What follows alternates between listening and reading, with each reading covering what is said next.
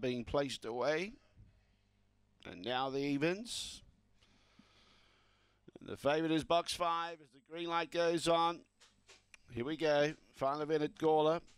Set.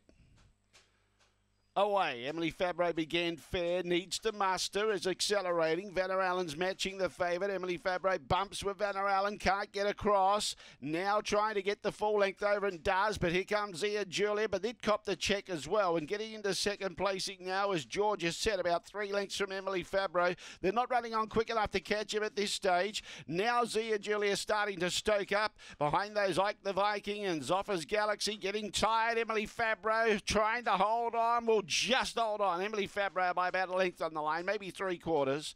Second, Zia Julia, Vanna Allen and Ike the Viking there in 4th placing. Behind those, we had Zoffer's Galaxy and Georgia Set at the tail end of the field.